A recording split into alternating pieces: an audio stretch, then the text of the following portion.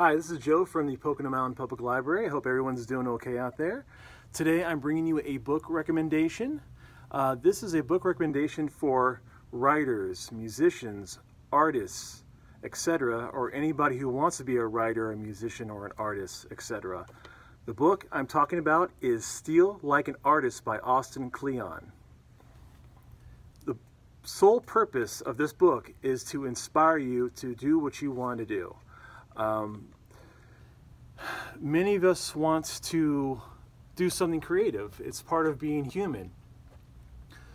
And what Kleon's book, Steal Like an Artist, does is help people have confidence in their own creative abilities. So when I do programs at the library, we do craft programs, we do writing programs, I do a guitar workshop as well.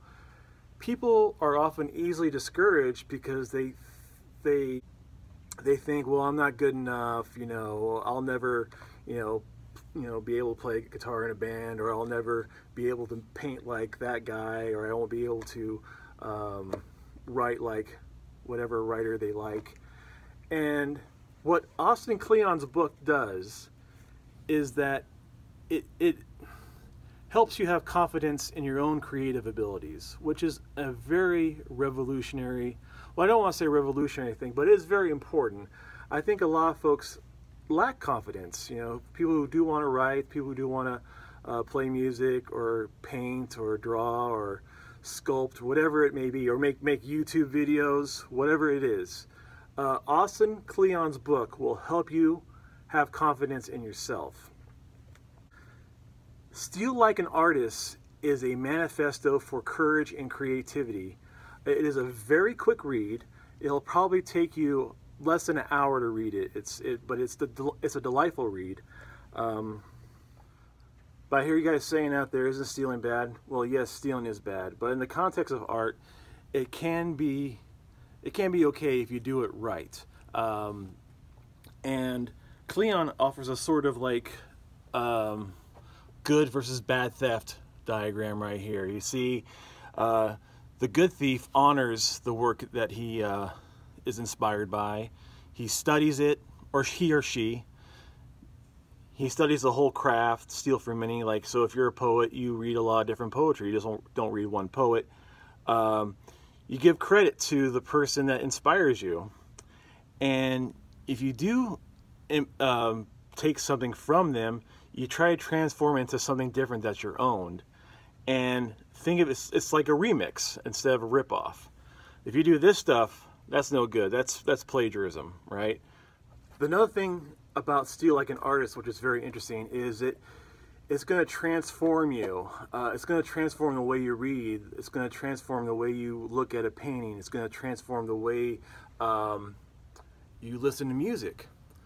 Because you're not going to just be enjoying these creative works just for the sake of enjoyment. You're going to be listening for stuff or looking for stuff that you can use in your own art. I read it once in another book. If you want to be a good novelist, one of the first things you should do is read other novels and see what other novelists have done. I think Kleon would agree with that advice. It gives you license to borrow from other works of art to incorporate into your own creative work. We shouldn't be thinking we have to always be original. What we should be thinking is there something here that I could use in my own art? So one thing to remember is that the writers you like, they weren't always the writers that you liked. Before that, they were just regular people trying to become writers. And how did they become writers? They were influenced by their world that they lived in, but also they were inspired by other writers. And they read those other writers, and they borrowed from those other writers, and they wrote things down, and they made their own. And that's the main takeaway from Kleon's book, is that you have to have the desire, you have to put the work in to make whatever it is you're borrowing your own, and you have to have the courage to put it out there.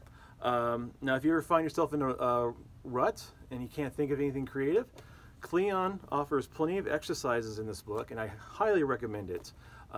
That's my review. I hope you like it. Steal like an artist. Check it out, read it, return it, so someone else can check it out. Have a nice day.